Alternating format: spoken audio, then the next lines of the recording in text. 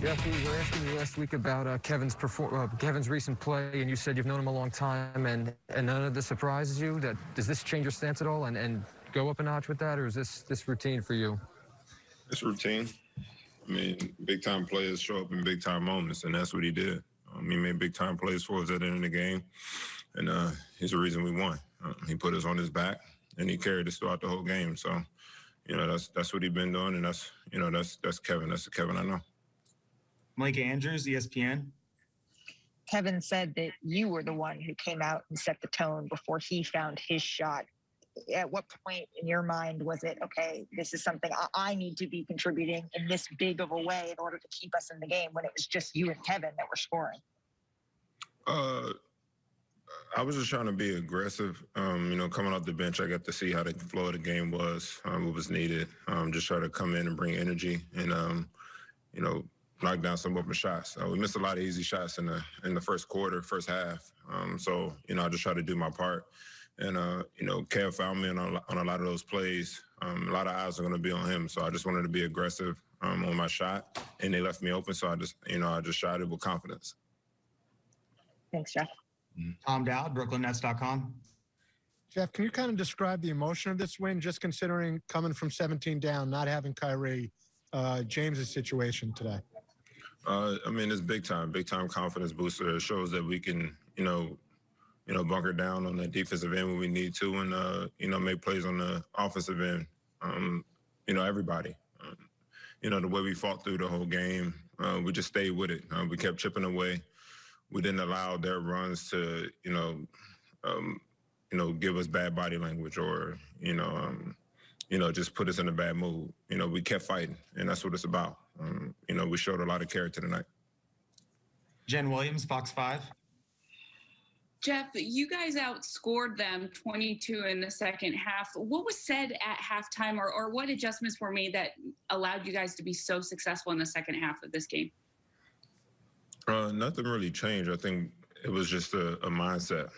I think we came out more aggressive on the defensive end. We made them put it on the floor.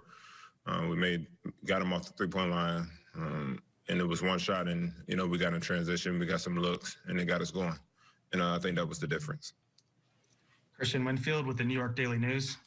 Hey, Jeff. Kevin said that the general perception of him is usually that he's a scorer and usually a scorer only, but that he's a guy who prides himself on being able to do everything from score to assist to rebound, whatever it takes. Would you say that was, I guess, maybe your perception, or did you feel like at any point that Kevin was just a scorer and then he became somebody who was well-rounded in his game, or has he always been this well-rounded and the focus is just on his scoring mostly? He's always been well-rounded. I think people just notice the scoring because it makes it look easy. He's always been somebody who, makes the extra pass. He's a hooper. He plays basketball. He makes the right play.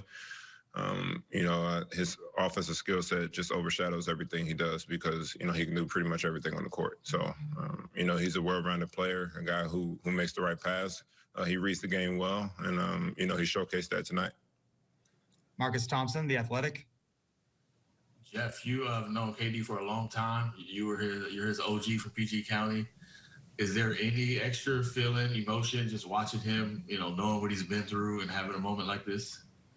Facts. The injuries that, he's been through to come back, even from the Achilles to, the hamstring to, get back in this position. The world is witnessing once again, who the best player in the world is. And, it's amazing to see. He's a workhorse. He loves basketball. He works on his craft, and, it shows. It shows, and it's amazing to be a part of. And, being from the same area, I can't put into words how I feel to, watch somebody who, come from the same neighborhood as you, to watch them, go out there on the court and, be successful. So, I'm happy for him, and I'm glad that, he's back on that court and he's playing well. And I'm a part of, the success that he's having.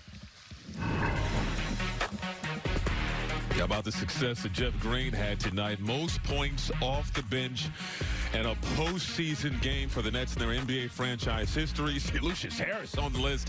Timothé Luwawu-Cabarrot, TLC. Karis LeVert had 26 points in 2019, that game against Philadelphia. And again, Jeff Green.